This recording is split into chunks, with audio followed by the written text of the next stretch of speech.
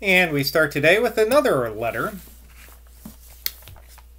This one to Mr. Joseph Baretti at Milan.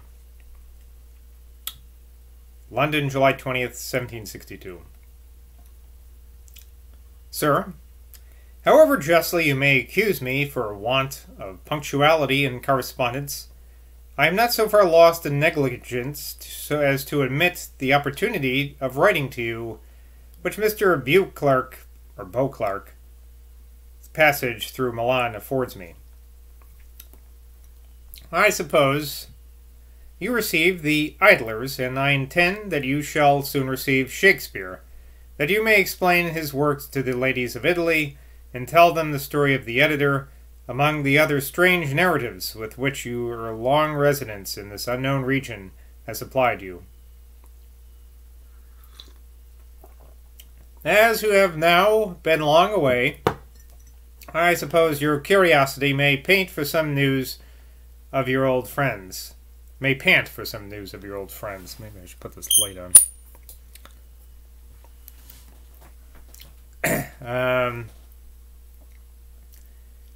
Where was I? Miss Williams and I live much as we did. Miss Cotterall still continues to cling to Mrs.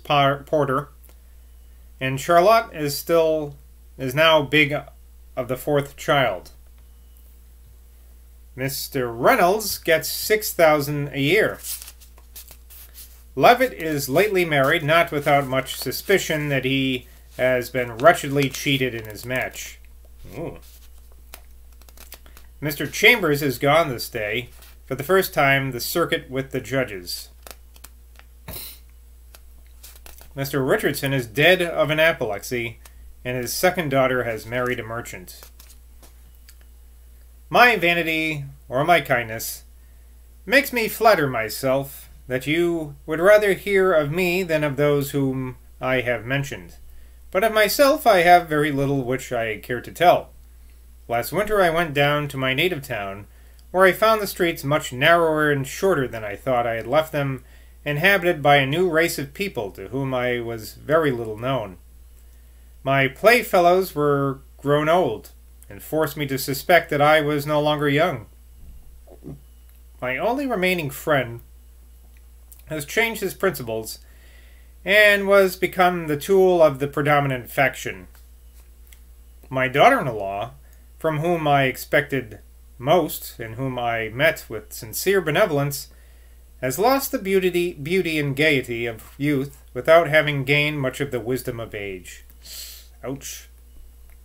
I wandered about for 5 days, and took the first convenient opportunity of returning to a place where, if there is not much happiness, there is, at least, such a diversity of good and evil that slight vexations do not fix upon the heart. Footnote from Boswell. This is a very just account of the relief which London affords to melancholy minds. Back to the letter. I think in a few weeks to try another exertion. Though to what end? Let me know, my Baretti, what has been the result of your return to your own country, whether time has made any alteration for the better, and whether, when the first raptures of its salutation were over, you did not find your thoughts confessed their disappointment. Moral sentences appear ostentatious and timid, when they have no greater occasions than the journey of a wit to his own town. Yet such pleasures and such pains make up the general mass of life, and as nothing is little to him that feels it in with great sensibility, a mind able to see common incidences in their real state is disposed by other common incidents to very serious contemplations. Let us trust that a time will come when the present moment shall be no longer irksome, where we shall not borrow all our happiness from hope, which at last is to end in disappointment. I beg that you will show Mr. Beauclerk all the civilities which you have in your power, for he has always been kind to me. I have lately seen Mr. Stratico, professor of Padua, who has told me of your quarrel with an abbot of the Celestine order, but has not the particulars very ready in his memory. When you write to Mr. Marsili, let him know that I remember him with kindness. May you, Mr. Baretti, be very happy at Milan, or some other place nearer to, Sir, your most affectionate, humble servant, Sam Johnson.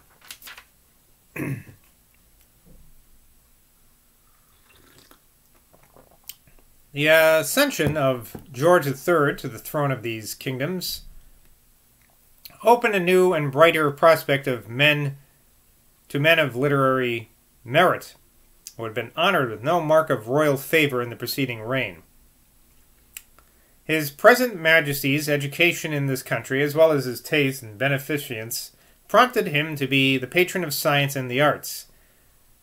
And early this year, Johnson, having been represented to him as a very learned and good man, without any certain provision, His Majesty was pleased to grant him a pension of £300 a year. Not bad. The Earl of Bute, who was then Prime Minister, had the honour to announce this instance of his sovereign's bounty, concerning which many and various stories, all equally erroneous, have been propagated, maliciously representing it as a political bribe to Johnson to desert his avowed principles and become the tool of a government which he held to be founded in usurpation. I have taken care to have it in my power to refute them from the most authentic information. Lord Bute told me that Mr. Burn, now Lord Loughborough, was the person who first mentioned this subject to him. Lord Loughborough told me that the pension was granted to Johnson solely as the reward of his literary merit, without any stipulation whatever, or even tacit understanding that he should write for administration. His lordship added that he was confident the political tracts which Johnson afterwards did write, as they were entirely consonant with his own opinions, would have been written by him, though no pension had been granted to him.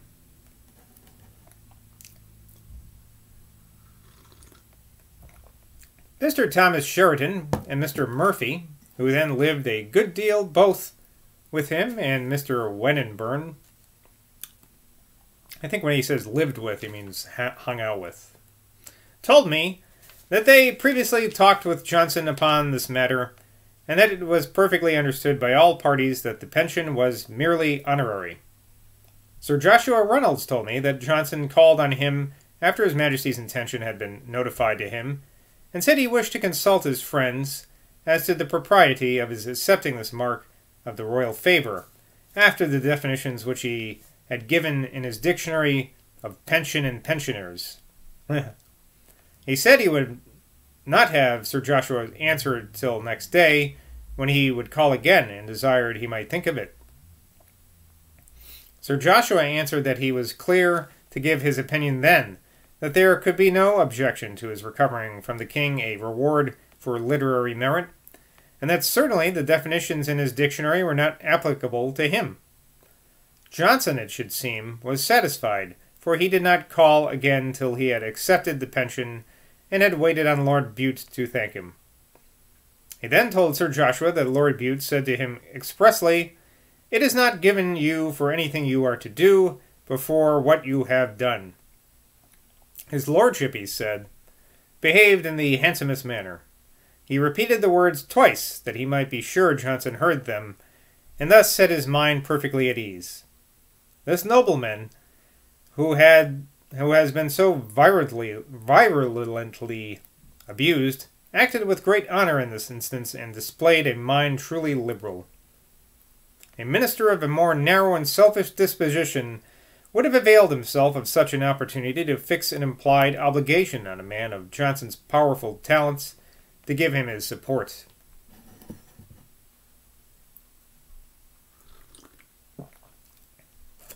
Mr. Murphy and the late Mr. Sheridan severally contended for the distinction of having been the first who mentioned to Mr. Wenenburn that Johnson ought to have a pension. When I spoke of this to Lord Loughborough, wishing to know if he recollected the prime mover of the business, he said, all his friends assisted. And when I told him that Mr. Sheridan strenuously asserted his claim to it, his lordship said, he rang the bell. And it is but just to add that Mr. Sheridan told me that when he communicated to Dr. Johnson that a pension was to be granted him, he replied in a fervor of gratitude, the English language does not afford me terms adequate to my feelings on this occasion. I must have recourse to the French. I am pénétré with His Majesty's goodness. When I repeated this to Dr. Johnson, he did not contradict it. His definitions of pension and pensioner, partly founded on the satirical verse of Pope, which he quotes, may be generally true. And yet every body must allow that there may be, and have been, instances of pensions given and received upon liberal and honorable terms. Thus, then, it is clear that there was nothing inconsistent or humiliating in Johnson's accepting of a pension so unconditionally and so honorably offered to him.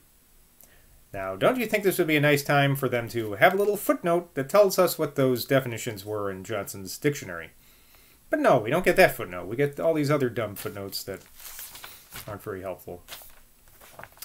Anyway, but I shall not detain my readers longer by any words of my own on a subject of which I am happily enabled by the favor of the Earl of Bute to present them with what Johnson himself wrote, his lordship having been pleased to communicate to me a copy of the following letter to his late father,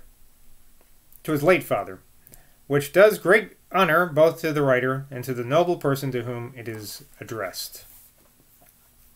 To the Right Honourable the Earl of Bute. My lord, when the bills were yesterday delivered to me by Mr. Weddenburn, I was informed by him of the future favours which His Majesty has, by your lordship's recommendation, been induced to intend for me. Bounty always receives part of its value from the manner in which it is bestowed. Your lordship's kindness includes every circumstance that can gratify delicacy or enforce obligation. You have conferred your favours on a man who has neither alliance nor interest, who has not merited them by services, nor courted them by officiousness. You have spared him the shame of solicitation and the anxiety of suspense. What has been thus elegantly given will, I hope, not be reproachfully enjoyed. I shall endeavour to give your lordship the only recompense which generosity desires, the gratification of finding that your beliefs are not improperly bestowed. I am, my lord, your lordship's most obliged, most obedient, and most humble servant, July 20th, 1762, Sam Johnson.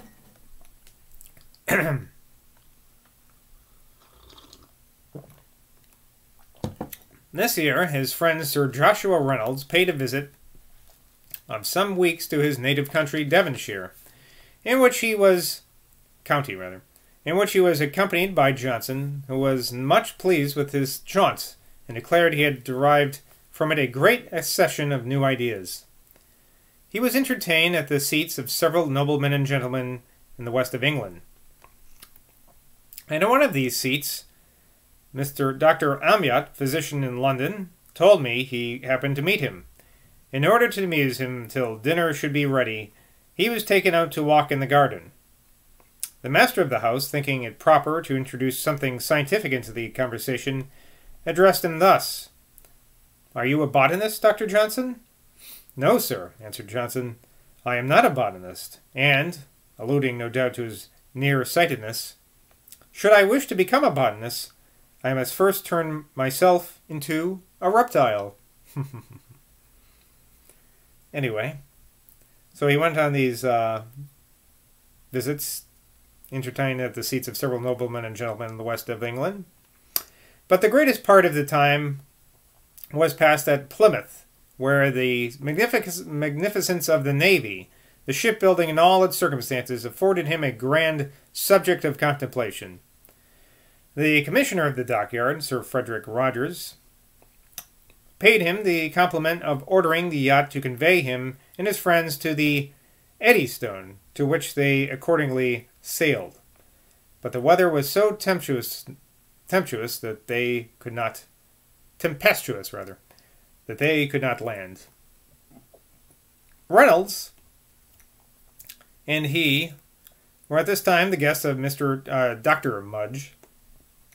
Dr. Mudge, the celebrated surgeon and now physician of that place, not more distinguished for quickness of parts and variety of knowledge, then loved and esteemed for his amiable manners. And here Johnson formed an acquaintance with Dr. Mudge's father, that very eminent divine, the Reverend Zachariah Mudge, Prebendary of Exeter, who was idolized in the West both for his excellence as a preacher and the uniform perfect propriety of his private conduct. He preached in his sermon purposely that Johnson might hear him, and we shall see afterwards that Johnson honored his memory by drawing his character. While Johnson was at Plymouth, he saw a great many of its inhabitants, and was not sparing of his very entertaining conversation. It was here that he made this frank and truly original confession that ignorance, pure ignorance, was the cause of a wrong definition in his dictionary of the word pastern. To the no small surprise of the lady who put the question to him.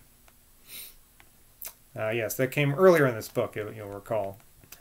Who, having the most profound reverence for his character, so as almost to suppose him endowed with infallibility, expected to hear an explanation of what to be sure seemed strange to a common reader, drawn from some deep learned source with which he was unacquainted.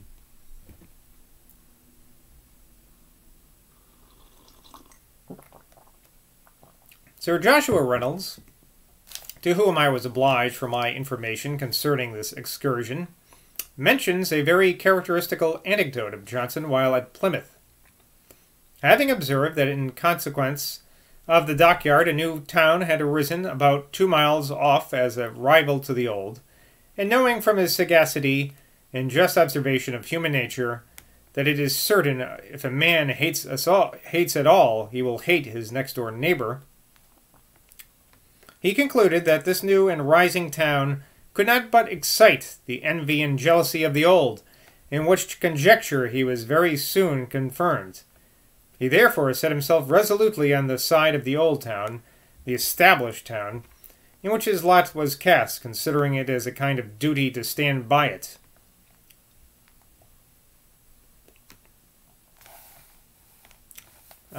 He accordingly, I think we're talking about Sir Joshua Reynolds here, but it's unclear. He accordingly entered warmly into its interests, and upon every occasion talked of the dockers, of the inhabitants of the new town were called, as upstarts and aliens. Plymouth is very plentifully supplied with water by a river brought into it from a great distance, which is so abundant that it runs to waste in the town. The dock, or new town, being totally destitute of water, petitioned Plymouth that a small portion of the conduit might be permitted to go to them, and this was now under consideration. Johnson, affecting to entertain the passion of the place, was violent in opposition. So I guess we were talking about Johnson before. And, half laughing at himself with his pretended zeal where he had no concern, exclaimed, "No, no, I am against the dockers. I am a Plymouth man. Rogues! Let them die of thirst. They shall not have a drop." Lord Macartney obligingly favoured me with a copy of the following letter in his own handwriting from the original, which was found by the present Earl of Bute among his father's papers. To the Right Honourable the Earl of Bute.